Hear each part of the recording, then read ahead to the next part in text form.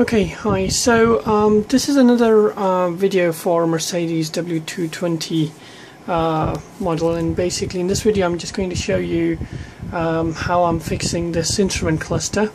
This is an instrument cluster from a Mercedes S-Class S320 W220 model, and the issue here is that the speed dial disappears.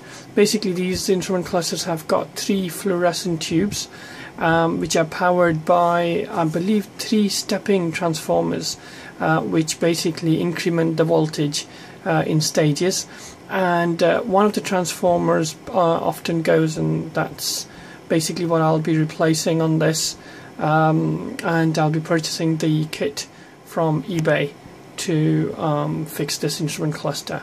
So I've already opened this instrument cluster and I've just put all the parts back in very loosely, just to so I can quickly open things and make a short video on how you can open this instrument cluster. So to start with, basically I've put it on a soft cloth so the front doesn't get damaged, and basically what we're looking at here, I'm just going to pause the video. Okay, so I've just turned the instrument cluster around, and basically what we're looking at here is this is the back side for the instrument cluster, and the very first thing we need to replace is, disconnect, is this connector, which basically sits inside here, and this is for the speaker, which is connected at the back of the instrument cluster. And if you look here, you can probably see the round edges where the speaker is on the inside. So when you disconnect this, basically the speaker gets disconnected with the back panel. The other thing I want to point out is if you have an issue where only a few of the side bulbs are not working, such as the parking light, etc. So for those type of issues, you don't have to open the entire instrument cluster. You can just replace these bulbs from here. You just twist these and the bulbs come out, and you replace and put the new ones in. And that's the same for the indicators as well. These bulbs up here, they're for the indicators. You don't need to open the actual instrument cluster for that. If the bulb goes and you can hear the relay kicking in, it's best to just replace these bulbs rather than opening the whole unit. Okay, so once you've disconnected the connector here for the speaker, you need to remove a lot of the screws on the back, and for that you need one of these screwdrivers, and this is a T10 which I've used, and it's the T10 that will allow you to open these instrument clusters. The screws. It's the same one for the inside as well. So if you have one of these, you can pretty much do most of the task in terms of opening the screws. Okay, once you open the screws, gently pry on these tabs at the top, and you've got them all around. So you have to lift the tabs and then push the back panel back. Just be very careful, because a lot of these models are now old, and if you're not careful, if you apply too much force, this plastic will crack. So and to make the job easier, if you feel that it's not releasing the catch easily, then maybe use a hairdryer with the gentle heat on the edges, and lift it up and gently open the back panel.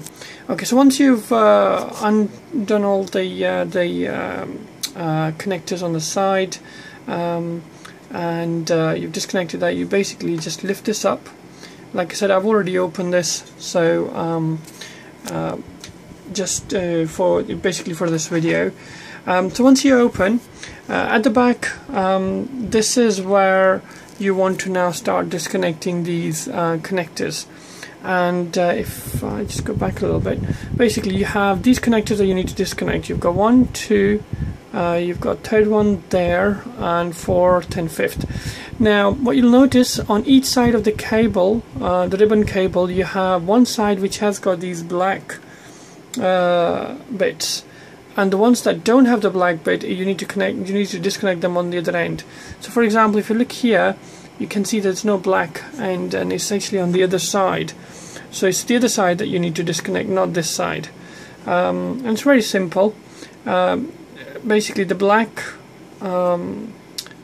plastic piece on the side basically hooks onto the clamp and just holds it gently. It doesn't actually lock it or anything, you just still push it back and it will come out. Don't apply too much force, but just make sure that you are releasing the ones with the black sides, not the other end. Okay, once you've removed the cable, so yeah, this one is disconnecting, so I'll try to disconnect it in front of you. Yeah, so you can see you don't have to apply too much force. So disconnect those. Once you've disconnected them,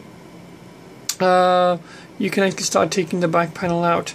But actually, sorry, just before we do that, you need to also take this whole unit out. So I'm just going to pause the video, take the unit out, and I'll resume the video. Okay, so what I've done is basically I've just pulled this whole unit out of the front housing. There were no screws, no other plastic bits that hold on to it. It just literally, you have to lift it up gently from all sides and it just comes out without any effort. So it's very easy. Once that's done, basically we need to the transformers that I'm talking about, the ones that actually do go faulty, you're looking at this one here. Then you've got a small one there, and another one of these actually sits on the back PCB, and it's that one that actually goes faulty the most, then followed by this one and then this one. And if, let's say, all three are good, chances are the fluorescent tubes are have reached their end of life and you need to replace those, and they are very difficult to get hold of. But in many cases I've found that it's just the transformers that need changing. Once you replace the transformers, it actually fixes the issue. So the one that we need to replace is not on this PCB, but it's on the PCB at the back. You can actually see the edges of it. It's there, same color as this one. I believe it's 4-pin instead of 8-pin like this one. And the idea is that it actually increases the voltage step by step. So this transformer increases the voltage to this one, and this one increases voltage to the one at the back. That's as far as I've understood. Now it's possible that information might be the other way around, but that's my understanding. And I believe it goes all the way up to something like 20,000 volts to power the fluorescent tubes to fire the gases inside. Okay, so once that's done, I have dismantled some other things at the front as well, which I think I'll include at this time. Yeah. So if I flip this, basically what I've done is you have to disconnect the needles. You don't need to disconnect this needle just yet. I'll come back to that in just a minute. So actually, let's just turn this around. Let's make a bit more sense. Right. So you don't need to take this needle out, but you can actually pull these needles out. And what I would suggest is that if you take a piece of cardboard and then pry the needle from underneath, just gently and just rotate it so you apply even force on all sides. The needle will get disconnected quite easily. The bit that I want to mention here is that the needle is constructed in two parts. There's the needle. The black housing is a separate part, and this orange bit is part of like a glass prism, sorry, but you can say plastic prism, and that basically allows the light to go through from here and illuminates this needle part. So if you pry the needle from the sides, there's a good chance that you're going to end up breaking the middle part from the black part. So it's best to actually pry it as far on the inside as possible and be as gentle as possible, otherwise you will end up with two pieces of this needle, and then you'll have to glue them together and it'll create extra work. So just be gentle on releasing this needle. Once you've done that, what I want to point out is you don't need to release, you don't need to remove these. You can leave them in, and you also don't need to remove this part. I'll come back to that in just a minute. And this needle will need to be removed, but I'll explain that in just a minute. So the next thing is, at this point, you want to disconnect, you want to remove all the screws from this PCB. And what I did was, on this PCB there are two types of screws, two lengths of screws, and what I've done is the ones that were longer I wrote an L next to them, and the one that were shorter I wrote an S, so I know that this is where the short screws go and this is where the long ones go.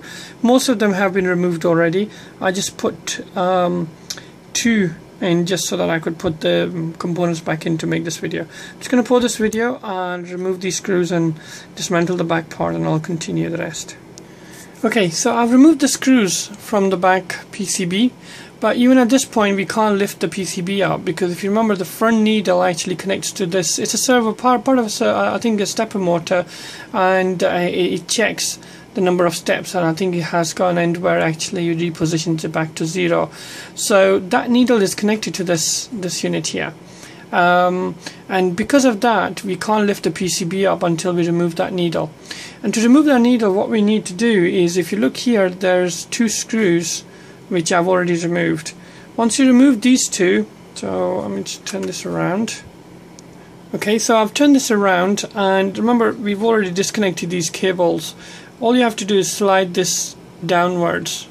Okay, just be very careful because the needle is sitting right on top of it.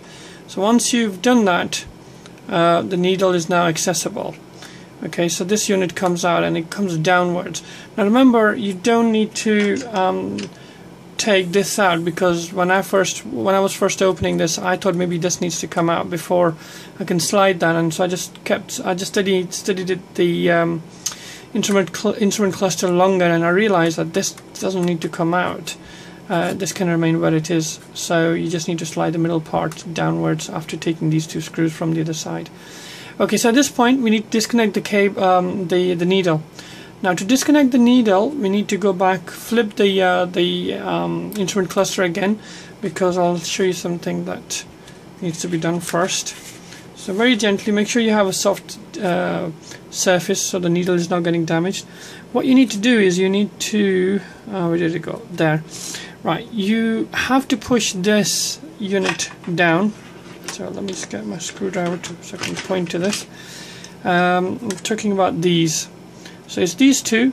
You push them out a little bit and then push them down, and I'll show you what that does. So you just push it down sideways and then push it in. That's it. You see, it's gone in. Now if I flip it to the other side, basically what this is doing, this is the connector for the LED, which sits inside here, and that gets powered by this ribbon. And so this plastic bit is basically a connector. So now that we pushed it down, you can see there's two metal pins inside it, and it's those pins that connect here. So now we can basically pry the needle up gently, and once we've done that, we can remove the other side. So I'm just going to pause the video again. Okay, so I've now removed the needle, and the needle basically can now be stored away until we finish the job. Like I said, at this point you don't need to open anything further on this side. All the work has to be done on the other side, and I'll explain that, because I was very tempted to actually open all this, and you don't need to do that.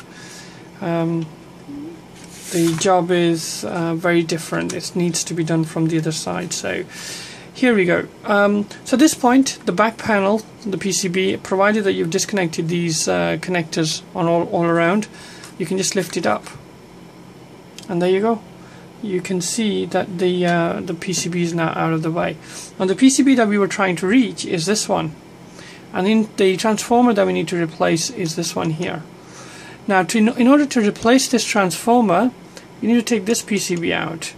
Now for this PCB to be removed, you have to actually desolder these points, and the reason you need to do that is because the fluorescent tubes, there's 3 of them, are sitting just right behind this, and they are visible if you were to look at from the front, but they're actually soldered from the back, which means you need to remove these solders in order to lift this PCB up, desolder the transformer, put the new one back in, put the whole unit back in, and that should fix it. So the points that you need to desolder is these two that you can see here. Yeah, these two, and there's one just at the back here. and that's because the fluorescent tube on this side is an L shape, which goes like this. Okay, and then the other fluorescent tube from this one goes round, and it comes down here to this point, and then the last tube basically connects from here, goes all the way around up to this soldering point. So once you've desoldered those, hopefully this will come off. The other thing you need to do is you do need to release these metal bits, and that's basically holding the front LCDs for the temperature and the onboard temperature sensor in the bumper and the time. So it's basically a metal piece that holds those two LCDs in place. So but you don't need to take it off, you just need to pry it a little bit and this will come off on this side. So what I'm going to do is, next thing is I'm just going to desolder these points, try to take the PCB out, and I'll make further notes on this. So this is how you dismantle the instrument cluster to get to the to this transformer here, so you can replace and fix the illumination issue.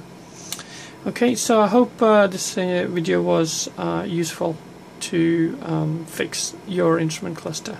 Thank you for watching.